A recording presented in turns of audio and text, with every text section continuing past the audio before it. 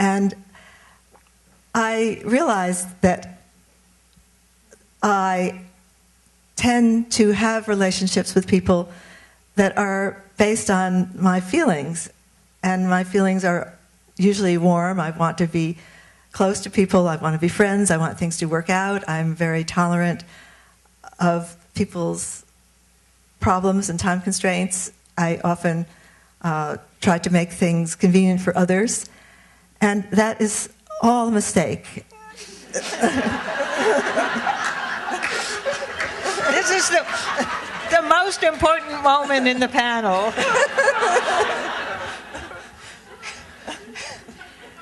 Woo. I think we could stop right there. I thought maybe I would just share with you some funny tidbits I have about the art world. I've been given some various pieces of very interesting advice. One very prominent New York dealer told me that if I could just stop making my paintings so big, they could sell them, and they could sell them to a ton of people, and my career would just rise really fast, and that I really should start doing that. You could have cut them up. Yeah. And I thought that was really hilarious, and I knew he was right. But I just immediately ordered the biggest stretcher bars I could get into my studio, because I just figure who cares? I don't know. And then pricing work, I've had a lot of conversations about this. And I mean, I just want to say in advance, I don't want this to come off in a poor way. I'm really just sharing this because I'm at my college, and there's so many women in the audience. But, it's still a really intense thing about pricing your art as a woman artist. And I feel that my work should be priced at a different area than it is, given my accomplishments and my time on task. But and I'm not totally upset with where it is, but the men of my generation, who in some cases have done less than I have, their prices are way more than mine. And you can sometimes talk to people about this and they get it. And a lot of times people will argue with you about this and be like, oh, well, they had that show in New York at blah-de-blah gallery. And you're like, well, I had this at da-da-da-da-da. And you find yourself doing this tit-for-tat, column A, column B. And you just don't have a penis, and that's it. So, and then some people will say the following. They'll say, well, the market just can't bear a woman at this price range. And, you're like, so it's frustrating. I'll share this funny conversation I had with a woman gallerist in Los Angeles. And I was in a group show last spring, and Mary Heideman was in the show. And there was a Mary Heideman painting in the show. Obviously, it was quite beautiful. It was about this big. And I believe the cost of it was $225,000. And this was printed on the price list. So, and the gallerist, I was standing with her in front of the painting. We were saying, oh, this painting is so beautiful. And the gallerist said, God, I can't believe how much money it is. I hope Acme sells it. And I looked at her and I was like, that's really not a lot of money for a Mary Heideman painting. Mary Heideman has had a woman artist who's been working for so long and has only now just really gotten the kind of widespread acclaim that she really deserves. I mean, she's been influencing artists for so many years, a real painter's painter. And this price that her work was being asked for was entirely reasonable given the scope and breadth of her career. And certainly the male artists of her same stature who are in the same position, their work is going 3 times for this price. And no one is telling them or saying about their work, oh my gosh, I can't believe Bryce Marden is painting is this much money. And I'm having this conversation with a woman gallerist. And I was just sort of embarrassed and upset, so I kind of schooled her a little. and it walked her through. And then I said, you know, I bet you 5 years ago, Mary Heideman's painting was not this much, which only adds to the reason why this conversation is ridiculous, because she hasn't even been requesting prices like this, you know, throughout her career. So it's frustrating. But, you know, what do? You just keep on keeping on. You know? I think also you have to not be afraid to talk in a very neutral way about money. I did a studio visit with Sarah Charlesworth a few years ago, and it was for a show at Von Lintel Gallery that she was being curated into, and Von Lintel was there, another guy who was working there was there, I was there, and I couldn't believe it when she just said straight out, okay, the production cost for this piece is going to be $10,000, and the gallery will pick it up. And it was shocking to me that I was shocked, too, because it made me realize how unaccustomed we are to hearing women just talk in a very matter-of-fact way about financial situations. It's true. I think, you know, money is seen as this kind of evil thing, and you're not supposed to talk about it.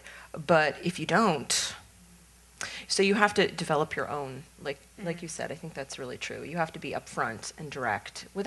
It's a delicate balance. And I think you were saying something about you know, this idea of friendship and business being separate. And it's so complicated in the art world because, you know, the people, you go out for drinks with people, you hang out, you chit chat, you like them. They're you know, you have so much in common, and yet at the end of the day it is a business. So, and it's a lot to negotiate. It's quite tricky to negotiate the friendship level, the business, and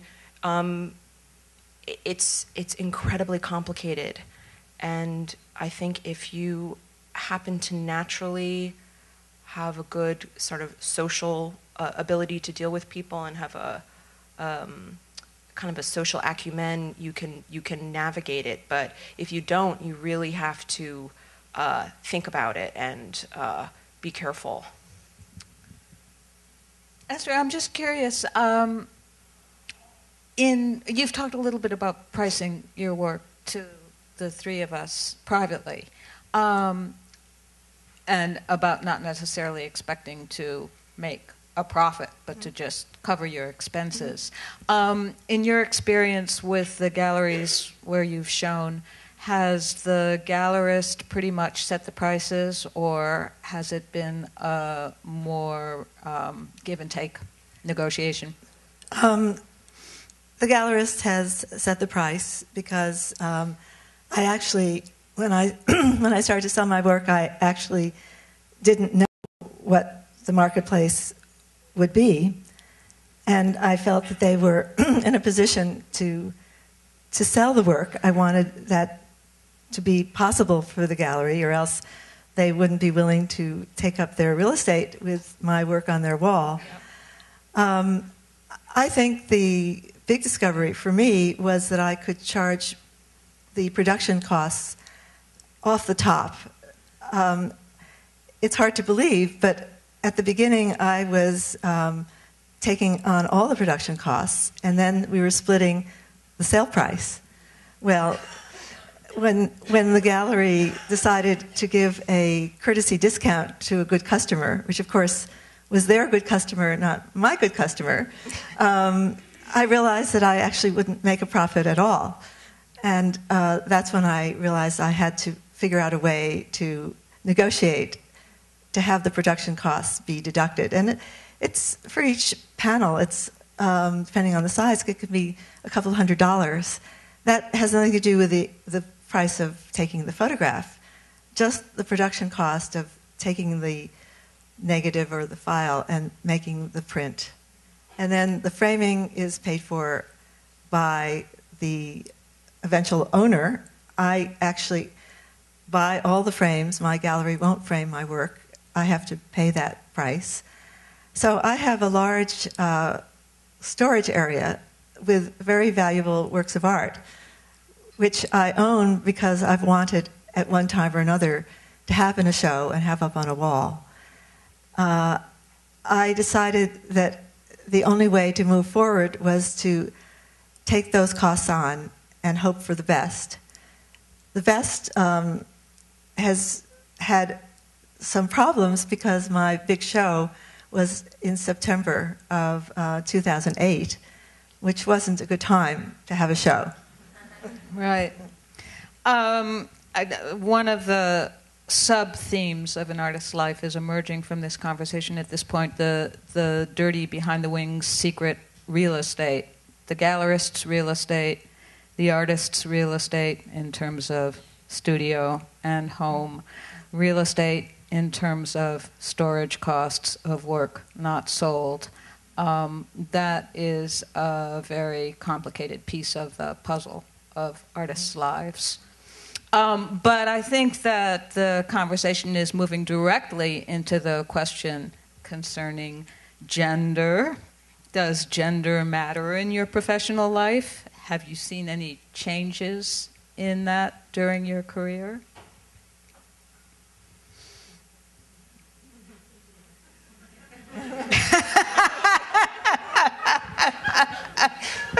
Yeah, of course gender matters. It does. And I don't feel like my career at this point has been long enough to notice a huge change necessarily, but obviously I think that it's much better for me now at my age and my point in my career than it was for a person half a generation or even so. A lot of progress has been made. I think the mistake is to believe that progress has been accomplished, we are finished. And I find it funny when I bump into women, and hopefully there are none in the audience, who believe that we are in a post-feminist moment. And I think, post-feminism my ass, because I don't know what city you're living in, but I live in Los Angeles, and if it's not post-feminist there, I don't know where it is. So, you know, it's that kind of stuff that drives me crazy. I also felt that, you know, whether you're a Republican or a Democrat, just watching the primary elections for the Democrats was so revealing in terms of what our culture thinks about women and how we attack women and how we'll go after women about any little thing. And just watching Hillary Clinton get eaten up, I mean, whether you're a Hillary fan or you're not, you could still observe it as powerful information. So I think all of this stuff matters and is still on the table. But I certainly don't want to paint a picture that it was as hard. I think there is a generation of women who had it so much harder. And so I don't want to even allude to that. I want to say that it's still hard, but I don't want to take away how much harder it was for another generation. And thank them, because the reason it's easier now is because they did fight and work and continue to work and to continue to show and to be defiant. So.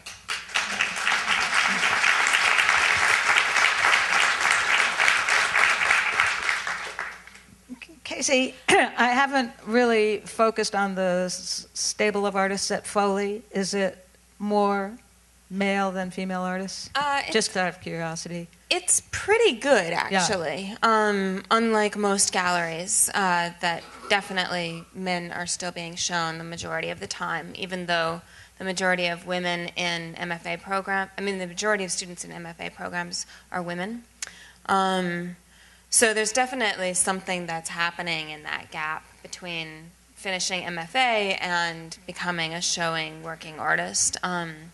I think it has a lot to do with just old-fashioned sexism, like you're talking about, women wanting to start families, socialization to play supporting roles rather than starring roles, which makes women then go into curating or something that's, a little bit more letting someone else have be the